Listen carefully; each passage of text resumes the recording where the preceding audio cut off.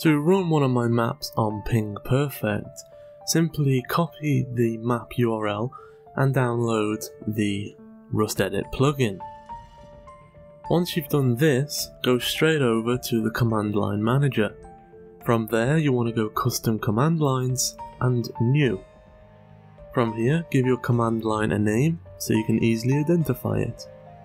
Then, all you've got to do is select a few of the tick boxes for some necessary parts of a full command line, taking good notice of the server.level URL and making sure that's ticked, because this is where we paste in my link, unmodified, that ends in the number 1.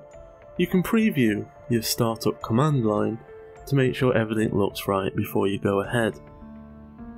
Everything looks good to me, so we save and then we make sure to select what we've just made. So this is what the server uses now. Head straight over to Mod Manager. If UMod or Oxide is not installed, go ahead and run the install module. Once this process is completed, we're going to go and take care of the RustEdit mod that we downloaded from my Discord. To do this, we want to head over to File Manager. From here, we're going to want Rust Dedicated Data, and then into Managed.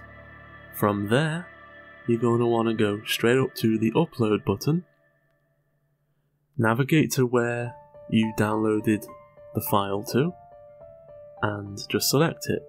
Once you've done that, you are done, and you can go back to the dashboard. From here, you would like to reset your world, as this will stop a custom map booting properly. Once you've done that, you are set and ready to go.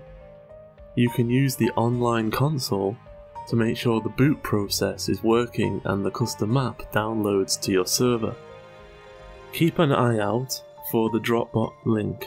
As you can see here, the Dropbox link downloaded, and a telltale sign that it worked correctly is to see this: RustEdit IO data loaded and ready. That means you have a successful boot process.